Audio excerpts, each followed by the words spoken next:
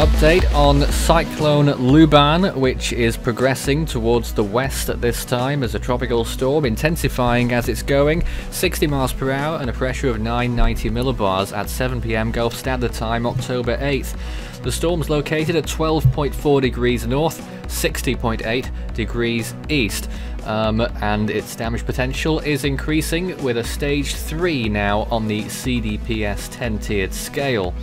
It's likely to move towards the northwest, as you'll see on the model run shortly, but at the minute it's 458 miles from Hadibo, 507 from Hasik, 554 from Masira, and 549 now from Salalah, and 785 from Muscat, but it's not really going in that direction, we believe.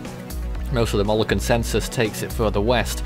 No actual warnings in effect at this time. There is a sea warning out there, or a message from Oman, as they often do during events like these, out over the high seas, but at the minute nothing on land yet.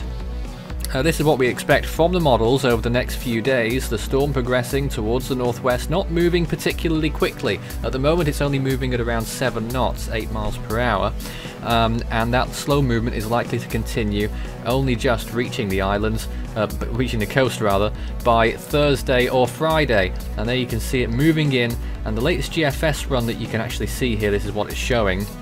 Actually saying a weaker storm than what was said in the last update, so that's also a curiosity to behold as well. Paralleling the coast near Salalah by the looks of things, and then moving inland. Here's the current temperatures, around 28 or 29 out at sea where it matters. Of course the higher temperatures inland, obviously over the Arabian Peninsula. Warmer sea surface temperatures lead to a stronger storm. 26 degrees is usually enough to sustain a storm like this. And this is what we expect again over the next few days. The green areas being storm force winds, the yellow areas, when you see them, will correspond to hurricane force winds. There they are, just about on the center of the storm, moving into land, probably a minimal hurricane strength cyclone as it moves in there, then paralleling the coast, moving inland. That's what the latest model run says, quite a bit different from what the last one said, so there is still a lot of flip-flopping that could be done in terms of those models. These are the latest chances of tropical storm force winds. We've actually got no computerized estimates yet. We're expecting them pretty soon, hopefully. It will help us out a lot. 40% in Salalah and 20% in Tamarit. And those could rise over the next few days, most likely. So this is the latest on the models. You can see now none of them saying it will get to Category 2, so that is a little bit of good news, but still we are expecting a Category 1 out of this storm.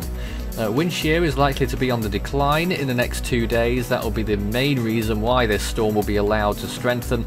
And then there's another look at the models there, GFS versus HWRF. HWRF takes it much further south, may not even make landfall on Oman if that was to play out. And these are the latest images. I have to say, it does appear to be moving a little bit south of what is forecasted, at least by the GFS model.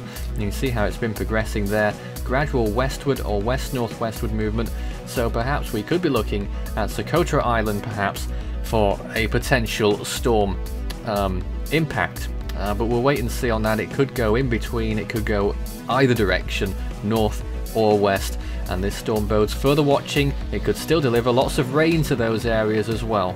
Stay tuned for more tomorrow morning. You can follow Force 13's outlets, the website force13.com with the latest. You can also find our YouTube page. You're probably there already, but if not, subscribe if you haven't so far.